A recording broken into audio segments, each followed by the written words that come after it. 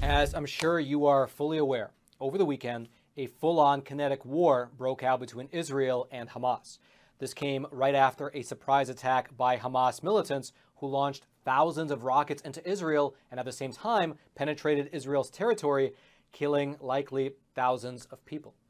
Now, there are many videos online right now which break down the conflict point by point, including how the initial attack was carried out by Hamas and then the subsequent counterattack that's currently being waged by the IDF, the Israeli Defense Forces.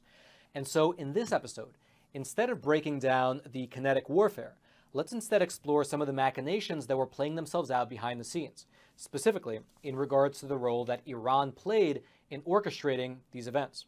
It's not a secret that Iran has been backing Hamas for many years now, despite the fact that Iran is ruled by a Shia Muslim regime and Hamas is a Sunni Muslim fundamentalist organization. In this particular case, it doesn't seem to matter. Iran has been backing Hamas in their fight against Israel for decades now, with some estimates, by the way, showing that the Iranian regime sends Hamas somewhere around $100 million per year, which is then used for weapons, training, and just general funding.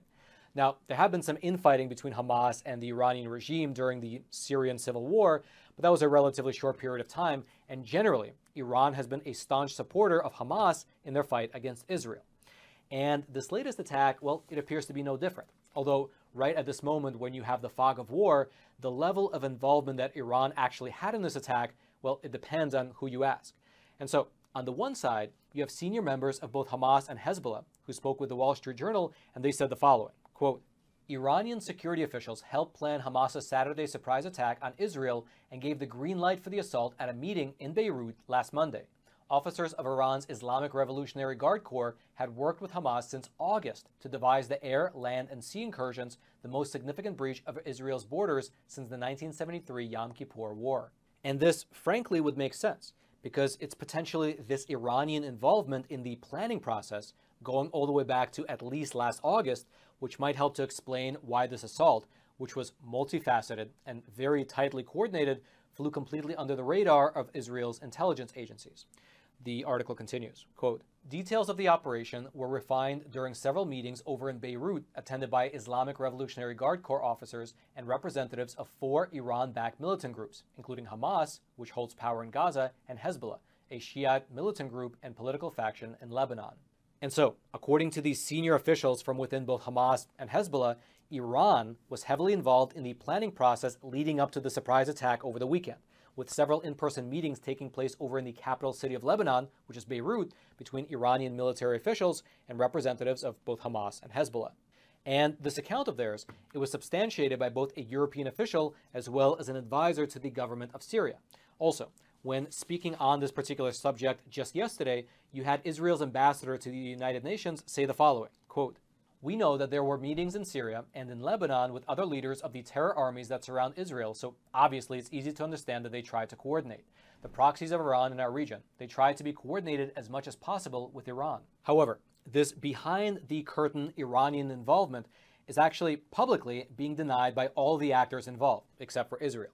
For their part, Mr. Mohammad Murdawi, who is a representative of Hamas, he said that they planned the attacks on their own, and he added that, quote, this is a Palestinian and Hamas decision. Likewise, you had the spokesman for the Iranian mission over at the United Nations say that while Iran supports the actions of the Palestinians, they did not actually direct them. Here was his statement specifically, quote, the decisions made by the Palestinian resistance are fiercely autonomous and unwaveringly aligned with the legitimate interests of the Palestinian people. We are not involved in Palestine's response as it is taken solely by Palestine itself. However, these statements from the Iranian government should very obviously be taken with a grain of salt because, well, it's to their benefit to fly under the radar in terms of their actual involvement. The current Iranian regime, they very openly wish death to Israel, but in the eyes of the international community, well, it's to their benefit to deny any direct involvement with the most recent attacks. Although it is really worth mentioning that denying involvement, well, it did not stop the Iranian government from publicly celebrating the attacks against Israel over on their state TV stations. Take a look.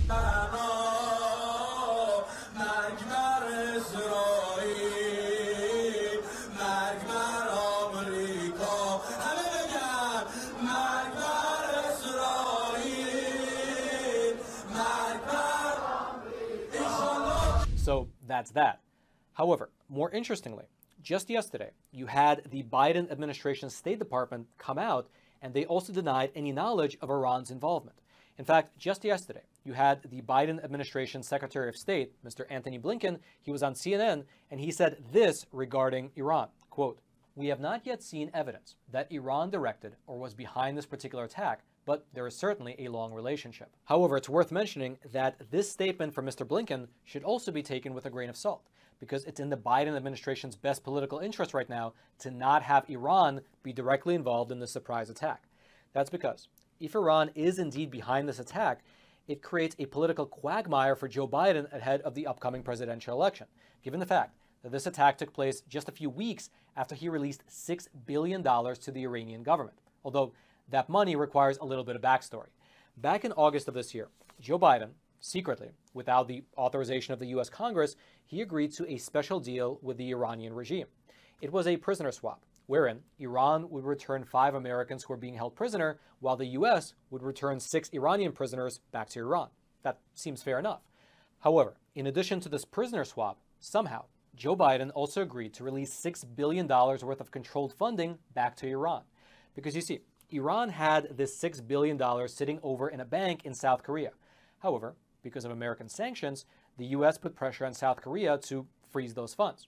The government of South Korea complied, and they made those funds inaccessible to the Iranian regime. But somehow, during this negotiation process, Iranian officials, they convinced the Biden administration to unfreeze those funds so that they could be used for humanitarian purposes. And they did. The money was unfrozen, and it was sent over to an account in Qatar to be used by Iran. And wouldn't you know it, just about a month later, you have this attack over in Israel. But here's where things get a little bit tricky. Because even though the terms of the deal demand that this money be used by Iran strictly for humanitarian purposes, well, you had the Iranian president recently come out after the deal was done, and he said that the money will be spent on whatever they want. Here's specifically what the Iranian president said regarding this $6 billion. Quote, "This money belongs to the Iranian people, the Iranian government. So the Islamic Republic of Iran will decide what to do with this money. Humanitarian means whatever the Iranian people needs. So this money will be budgeted for those needs, and the needs of the Iranian people will be decided and determined by the Iranian government." Now, on the flip side, the Biden administration is continuing to defend this $6 billion lifeline that they gave to Iran by claiming that they are closely monitoring the money, which is currently in Qatar, and supposedly they have some sort of a mechanism in place to ensure that it is solely used for humanitarian purposes. In fact, when he was asked about it just yesterday over on CNN, here was what Antony Blinken said regarding this money. Quote, "The account is closely regulated by U.S. Treasury Department, so it can only be used for things like food, medicine, medical equipment, and so on. The facts are these. No U.S. taxpayer dollars were involved." But this is exactly where you have to dissect the truth from State Department political positioning. Because, for one, Antony Blinken said here that no U.S. taxpayer dollars were involved in the attack on Israel. And that is technically true. However, it's technically true because that $6 billion was not U.S. tax money. It was Iranian oil revenues that were frozen by the U.S. over in South Korea. And so if you release the funds and Iran uses those funds for terrorism, you can still claim that no U.S. taxpayer dollars were involved. But that does not mean that the $6 billion were not involved. Regardless, though, the other point that the State Department is failing to consider when making such broad sort of statements is that money is fungible. It can easily move from one pocket to another. And so, just as an example, the Iranian regime now knows that they have $6 billion waiting for them in escrow over in Qatar to be used on things like food, medicine, building schools, and so on. That's great, because they can now use their own money that they had previously allocated to things like food, medicine, and building schools to instead fund terrorism. And so then, the State Department, they can tell us that everything is great because the $6 billion is being used on food and medicine, but what they're not telling us is that an equivalent amount of money within Iran that was already allocated for food and medicine is now being used to potentially fund the Hamas terrorists over in Israel. And frankly, the Iranian government is not shy about this. Here is, for instance, a video of the Iranian parliament from the year 2020.